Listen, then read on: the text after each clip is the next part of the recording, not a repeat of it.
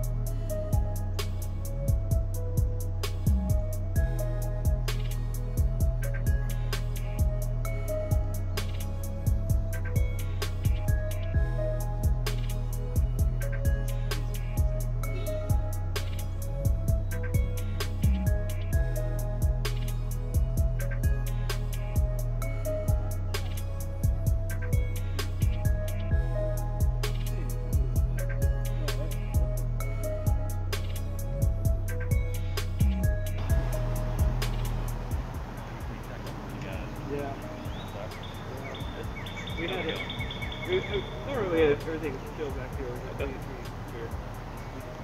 Sure. We did have a lady, I think she before that came over kind of charging at us and knocked down the sign. So we just showed her nice kindness and said, we're here because we love babies and we love you, and she got mad and she did that. But obviously, a baby or something. But we were fine. But that's the only, it rarely ever happens. What time you got? Really good. So I think 12:30 is when we're going to leave. So 12:30. Yeah. So we only got we're here.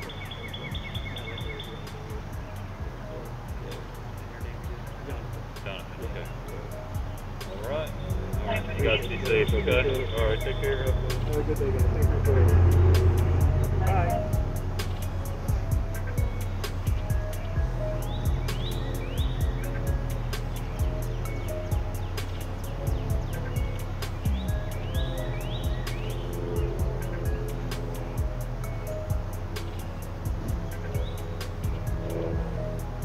Officer.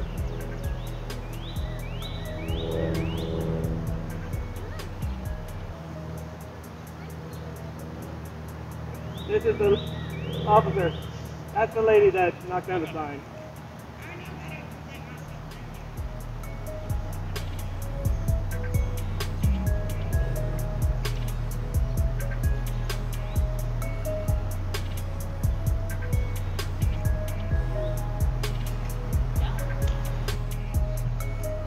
So for those that might have been watching earlier, we got here. It was just my family and I. So not a threatening group of people. A 2-year-old, 14-year-old, and a 10-year-old, and here with our signs, not even using microphones or anything. And my wife said, "Here comes trouble." A lady who came.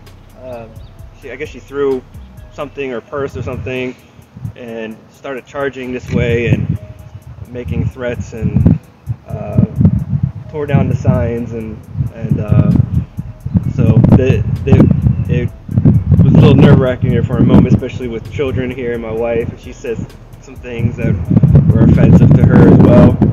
And but it did give me an opportunity to share the gospel. She confessed that she hates God and she hates us, and but we called her to repentance. So we pray that God will regenerate her heart and give her saving faith, that she will be broken over her sin, and that God will transform this life, this soul, an eternal soul that will, if she does not repent today or at some point, that she will spend eternity in hell. And that should break our heart as much as that when you get those emotions where you see the increase of hostility against Christians, and especially against, you can see, this is an example of it. People that are just here, a family with a 2-year-old with some signs, not even saying anything, and to cause that much anger says a lot. So the police did arrive. They said, we're just here for our weekly check-in. They don't take our information now because they know who we are for the most part, and they know that we don't cause problems. But there are people like this. I don't know what's going on. It's definitely an increase of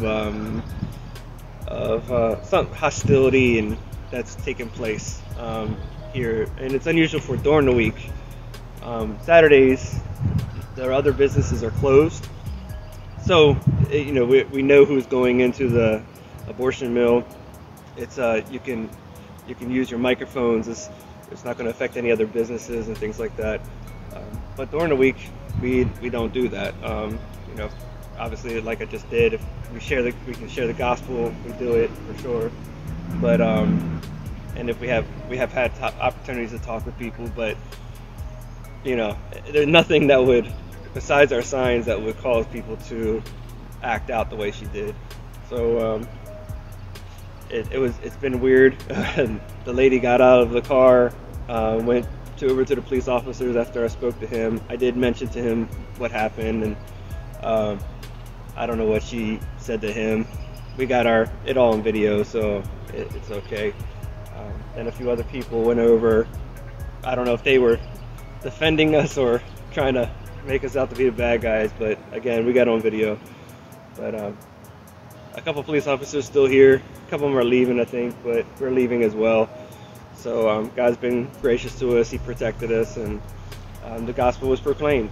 So thank you for your prayers, and pray for all those that come out here, not just this place, but all around the country, that proclaim the gospel, whether at abortion clinics or in street corners and anywhere, any place, because the days are growing darker, and we need more Christians to be out here and be active in evangelism, whether out in the streets or in dinner tables, wherever. But we need the prayer for sure, because there's definitely spiritual warfare taking place. When you come to abortion mill, you see the invisible battle in the physical realm. It's very strange, but